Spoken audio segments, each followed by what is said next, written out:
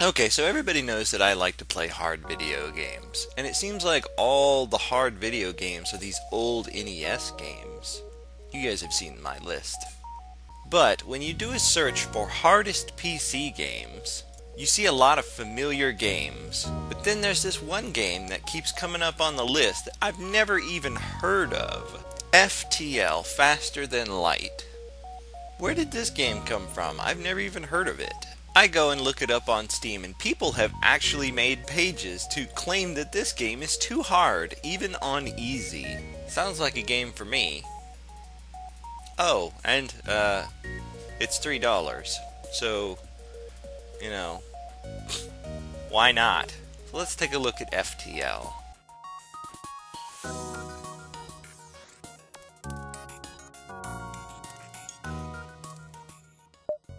Okay, so I played a little bit on normal, and yes, people are not joking, this shit is pretty friggin' hard. This is your basic ship that you start with. This is your basic arsenal. You start with 2 guns and a team crew of 3 people. And you can change their names and customize them. So, here we go. I'll make a girl. I'm gonna bring all my friends along with me. So this is gonna be gorgeous. This is gonna be a guy. We're gonna name him Penguin.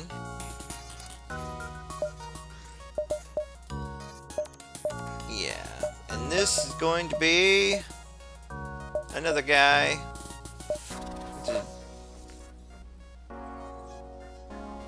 Chris Griffiths. Yeah. Alright, so I got my 3 crew members. And let's do it. The data you carry is vital to the remaining Federation fleet. You'll need supplies for the journey, so make sure to explore each sector before moving on to the next. But get to the exit before the pursuing rebel fleet can catch up. Tip, not important.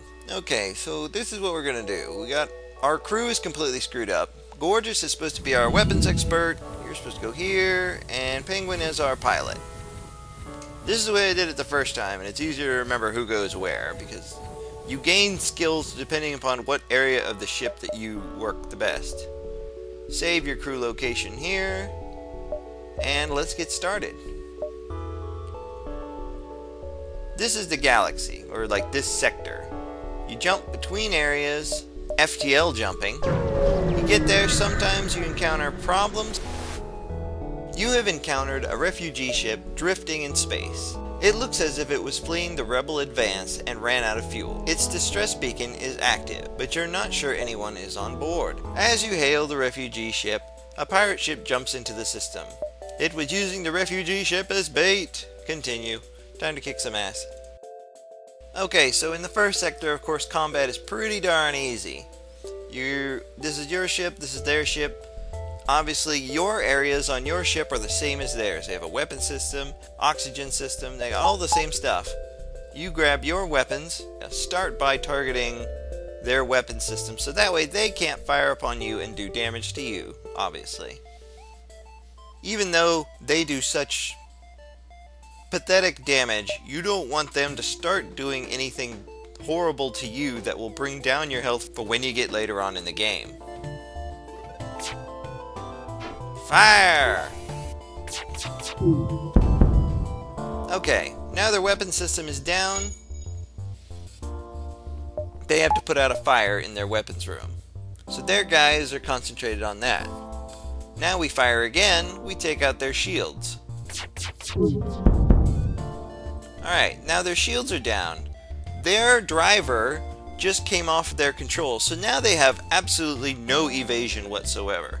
If I were to take my guy off of my driver's seat, you see my evasion over here would go down to 0. So I can't avoid any shots whatsoever. And they are the same way. So now everything I fire will be a guaranteed hit. Now we take out their engines. Look at him. He's like, I'm gonna fix this. Oh, they put somebody else in their driver's seat, so they got their evasion back. But it didn't matter, I still nailed them. Their weapons are active again. How about we shut that shit down? And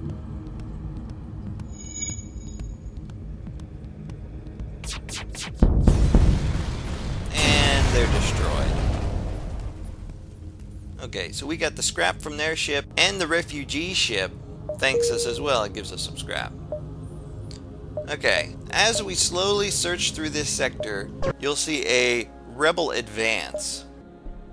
Okay, see, there's the beginning of their fleet. And of course, it's getting closer until you are all the way to the exit. When you get to the exit, you jump to the next sector. These are all the sectors. You have to make it through 7 levels of sector areas to get to the final sector, which really isn't that bad. In fact, most of them are pretty darn easy. You can choose, you know, the difficulty level.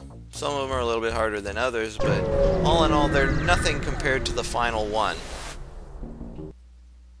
The final level. Alright, so I got my crew. We're ready to kick some ass. I got all the upgrades. I got a cloaking device. And we have to battle the enemy flagship. This thing is insanely difficult. It's got cloaking device, missiles, guns, a like 12-man crew. But I got some tricks too. I got my defensive drone. I got my own cloaking device. I'm not going to be so easy this time. Alright, we're going to take out his shields. Maybe his cloaking device, because I don't like it. Let us keep in mind, you only get one shot at this. If you lose and you die and your ship blows up, you start over from the very, very beginning. There, he's done. I got him. I beat him. No! What? He ran away. I guess I have to chase him down. Oh, he's missing part of his ship. You stand no chance. Look at you. Fall before my might. And he runs away again. He friggin'... Man, he doesn't have much ship left. Ah. Man, those missiles. Ah, cloak. Power surge. Uh-oh. Whoa, whoa, whoa, whoa, whoa, whoa. He's injuring me. How is he winning now? In phase 3 of his defeat.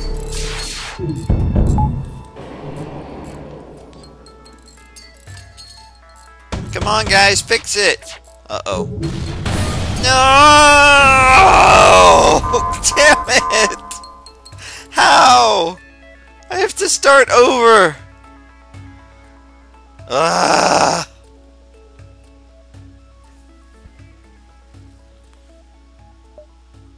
And this is on easy. Unbelievable.